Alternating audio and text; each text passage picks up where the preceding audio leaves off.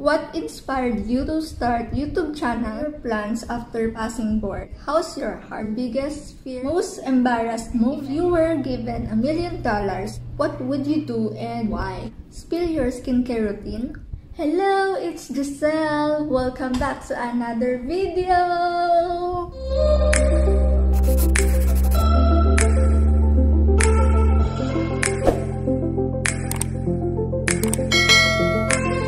So for today is June 24 and it's my birthday. So for today, I will do a mukbang plus Q&A. So I asked on my Instagram story ng mga questions and sinulat ko dito sa notebook ko. So hinati ko siya, may career, personal links. So first of all pala, thank you so much for all the greetings and sa mga bumabati pa. Sobrang na-appreciate ko at na-touch ako sa mga video greetings and messages nyo through chat, stories. Thank you so much. Love you guys. So I will show to you kung ano muna yung kakainin ko. So spaghetti. And then KFC fries. Yum! And then flavor shots. So, kung kilala nyo ako, hindi ako maanghang sa... hindi ako mahilig sa maanghang. So, flavor shots lang tayo. And I have Coke, 1.5. Kala mo naman. Pero totoo, wala pang isang baso ata maiinom ko. So, ilipat na natin sa baso. So, alam yun ng friends ko, sa mga college friends ko, or nakakasabay kong kumain, laging 1/4 lang yung nauubos ko sa aking soft drink. Mauubos ko kaya to. So, without further ado, let's G! So, let's start the question from my best friend, Kathleen Uy. Sure ka bang kaya mo magmukbang?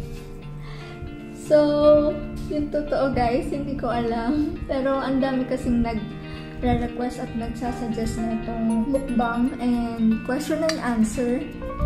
For me, challenge to kasi ang bagal ko kumain at konti lang talaga akong kumain sa mga nakakasama ko. Alam mo yan. So, hindi ko alam. Tingnan na lang natin kung hanggang saan makakaya ng aking stomach for today at kailangan ko rin naman kumain ng madami. Inubong muna tayo mo.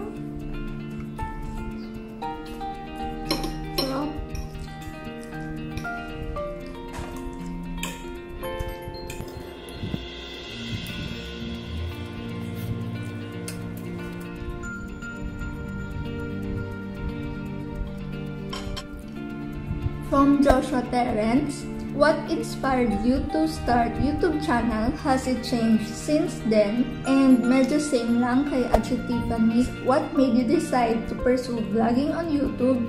And who inspires you to vlog? Mahilig na ako gumawa ng mga videos or travel videos before.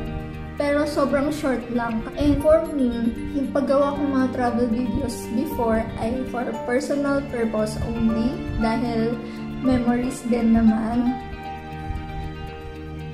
Parang homepage ng YouTube channel ay how to start YouTube channel. And lagi nilang binabanggit na it's not too late to start a YouTube channel. And sabi nila na just start it now. So, ayun, na-inspire ako. Sobrang mahihain ko kasi. So, hindi ko alam. Yung nag-quarantine, boom! Gumawa na lang ako. So, has it changed since then? Hindi pa naman. Mas lalo ako na-inspire, lalo na nung na-meet ko nga si Leomar Bailin, or tinatawag namin Lion Queen. Kasi siya yung nagbigay ng inspirasyon na huwag kami sumuko sa YouTube. And shout out pala sa mga gustong magpa-channel promotion kung paano ang mechanics ng episode 3. So check his channel. So from Aryan C, gagawa ka ba ng prank sa shorty mo? Haha. Hindi ko alam.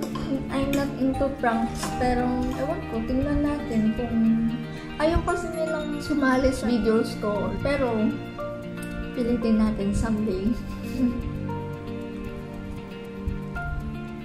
So, from Aryan C din, sino isasama mo sa next vlog mo? So, may plan kami ng college friend ko na mag-collab. Abangan nyo na lang. From Sherry, no? How and why did you start doing or making vlogs? So, medyo same lang sa kanina.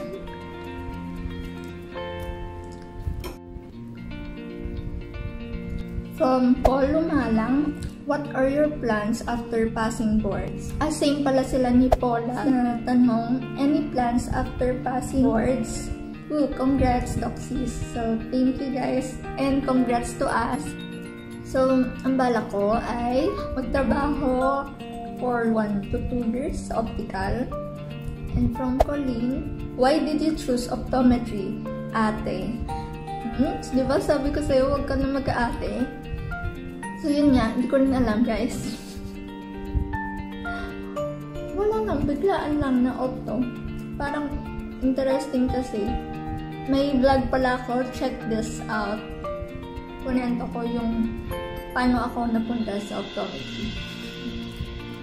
From Ate Beverly, what is your dream job? So, dati, gustong-gusto ko talaga maging artista.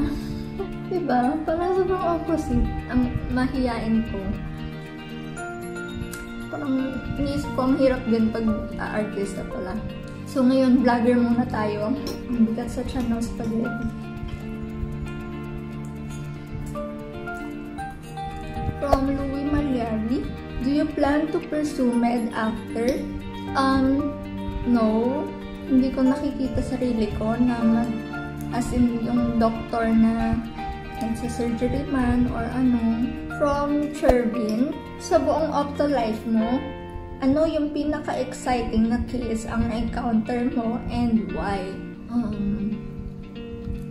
Siguro, hindi ko na lang sasabihin yung kung saang internship site yun. Pero may naging patient ako from that internship site na may cataract and then naoperahan na and aphakic na siya. It means wala siyang lens na naka-insert sa mata kasi pag nagfo-focus ka sa malapit, kailangan yung lens mo, yun yung na-contract para makakita ka ng malinaw sa malapit. So, kailangan niya ng optical device. Pero, as young as 11 years old, sobrang jolly, ganun. Natutuwa ako sa batang yun.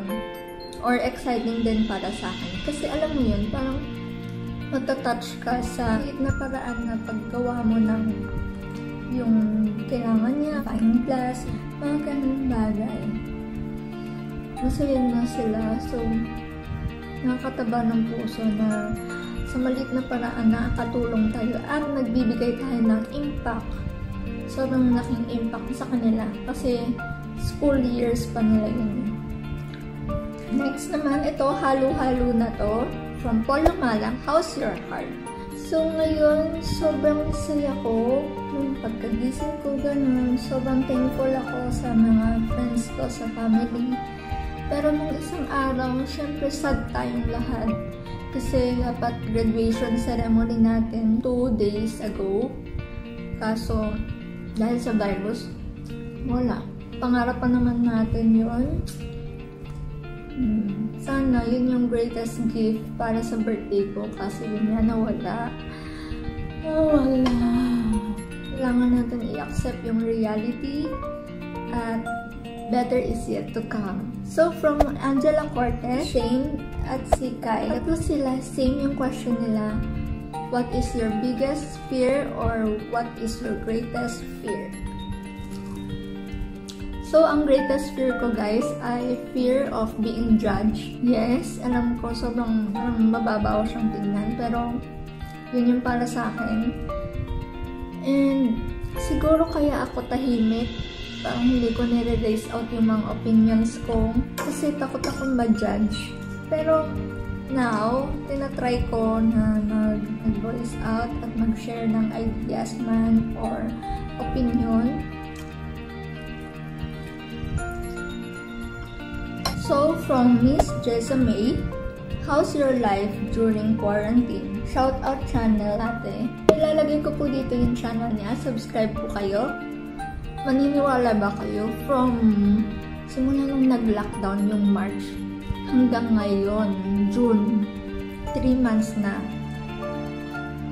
Hindi pa rin ako lumalabas ng bahay. Okay naman ako sa pagiging bahay life. Yan yung pag-vlog ko, yung inaatupag ko. At minsan, nagre-review din naman. Ayun, na-share ko na rin naman sa other videos ko. From Nemo, if you could change one thing that happened, what would it be? Siguro wala. Kasi, alam mo yun, as time goes by, matututo ka sa mga matututo sa lessons. Matututo ka sa mga pinagdadaanan mo, sa mga na-experience mo, sa mga kamalian mo.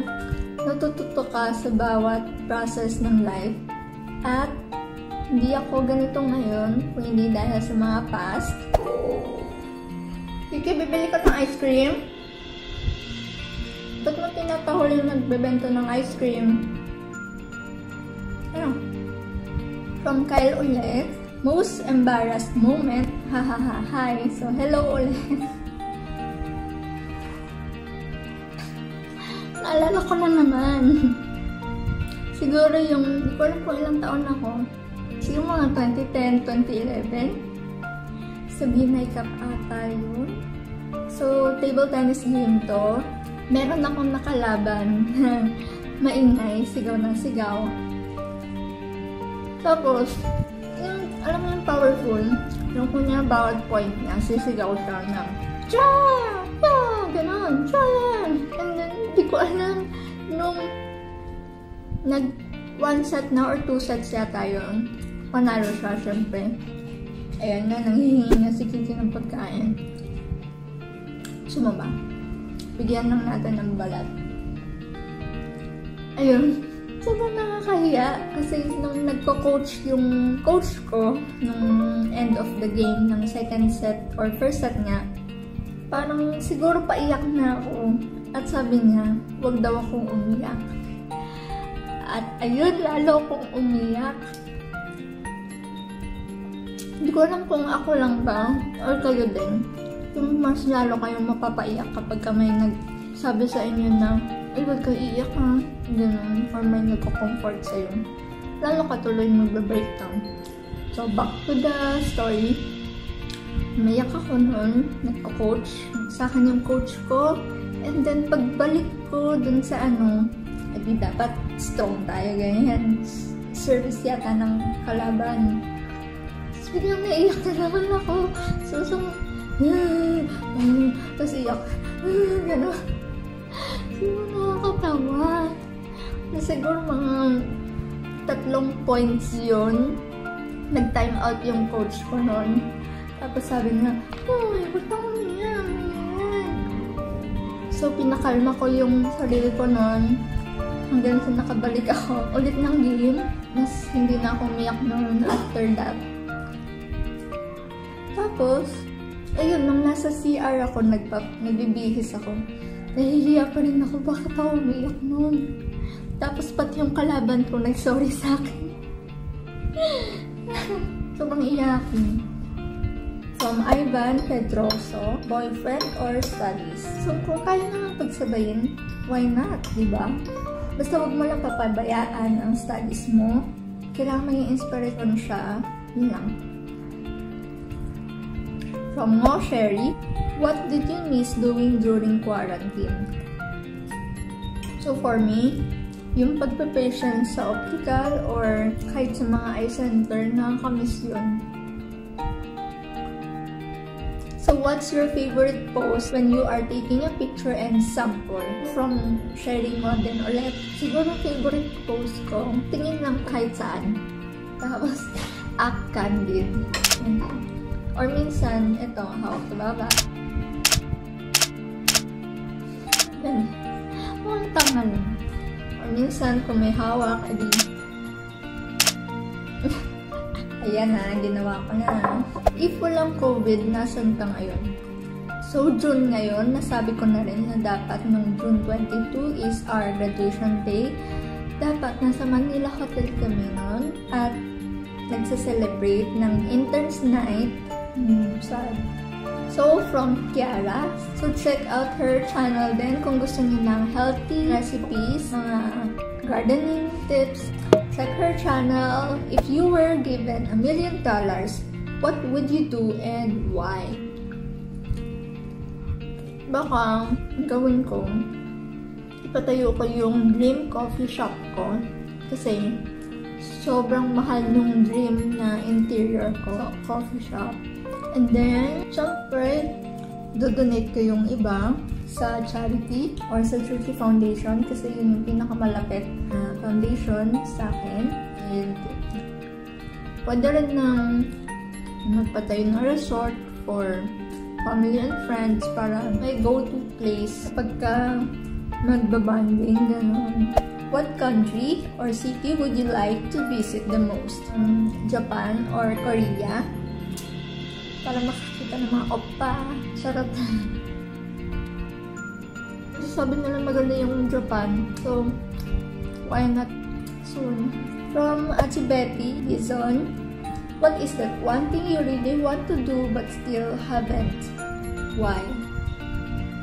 Siguro yun nga, yung pagka-artista. Dati ko talagang gusto maging artista. Pero mahihain niya ako.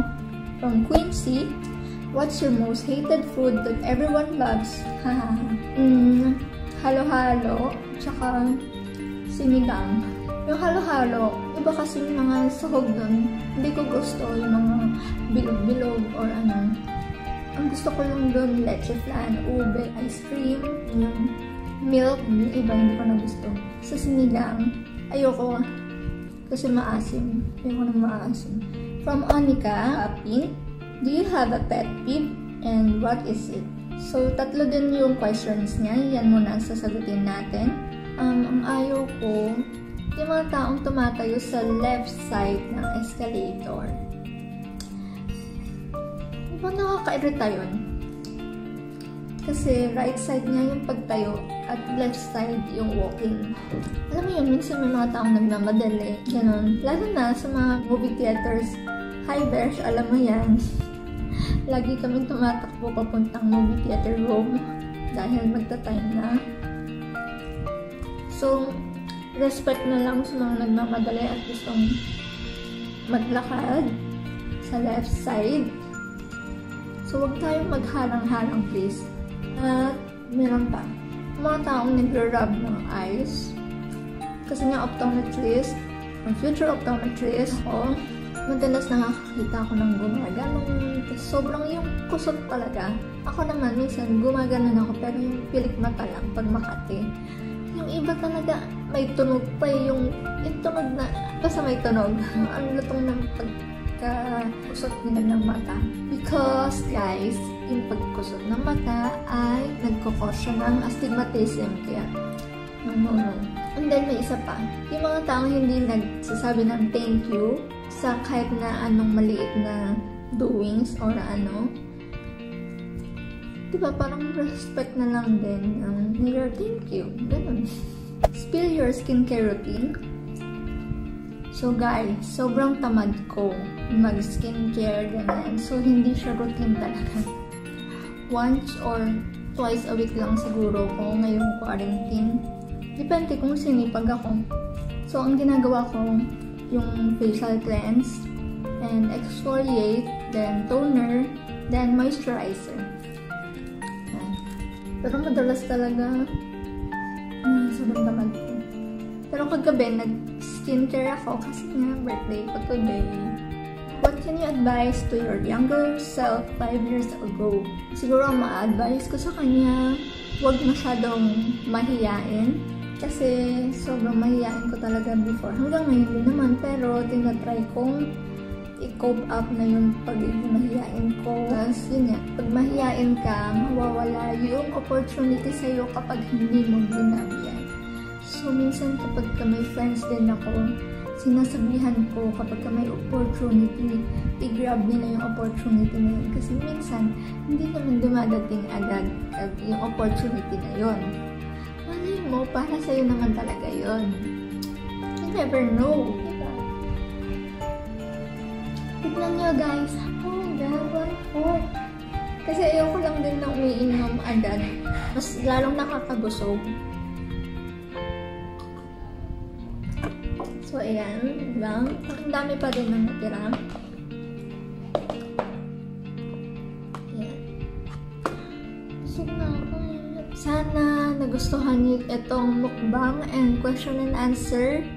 So, this is the end of this video. Give a thumbs up and subscribe to my channel. Click the notification bell below so you will be updated to my new videos. Bye! See you on my next vlog. Spread love, not hate.